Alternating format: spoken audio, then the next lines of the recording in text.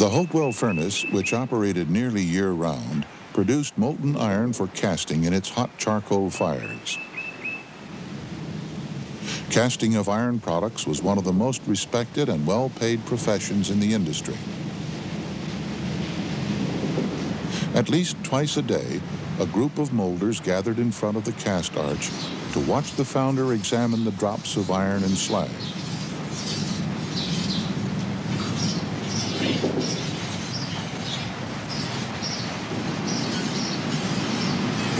The men anxiously awaited the founder's word.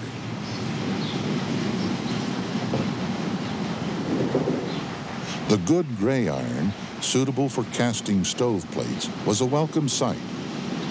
Wages were on a piecework basis, determined by the number of castings produced.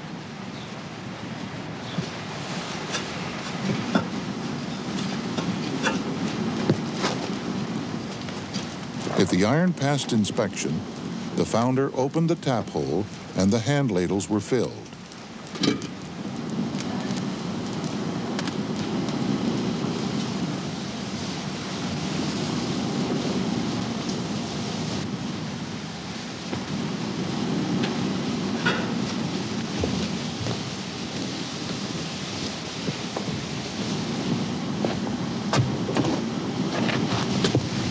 A small stream of metal is carefully poured through the gate of the mold.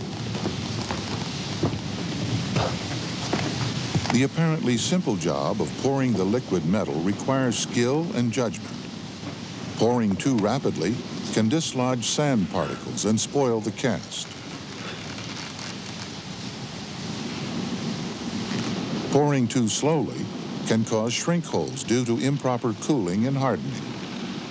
Insufficient venting of the steam generated from moisture in the sand can cause blowholes, making the casting resemble a honeycomb.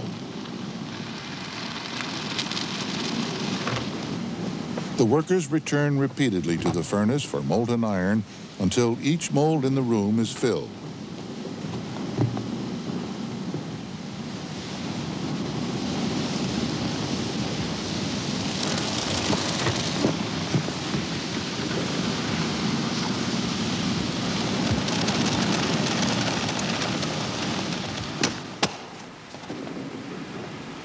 After cooling, the flasks are opened and the casting shaken out.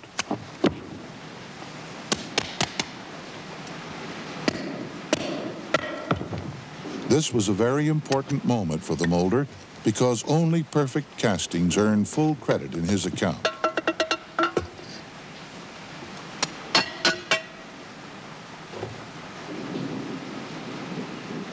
Defective castings were sold as scrap iron, and pay was cut accordingly.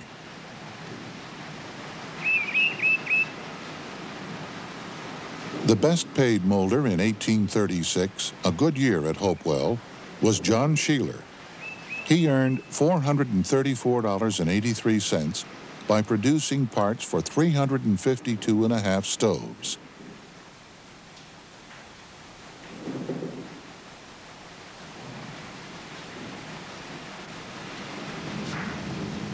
The molding casting cycle continued, 24 hours a day, 7 days a week, stopping only when the furnace or equipment needed repairs.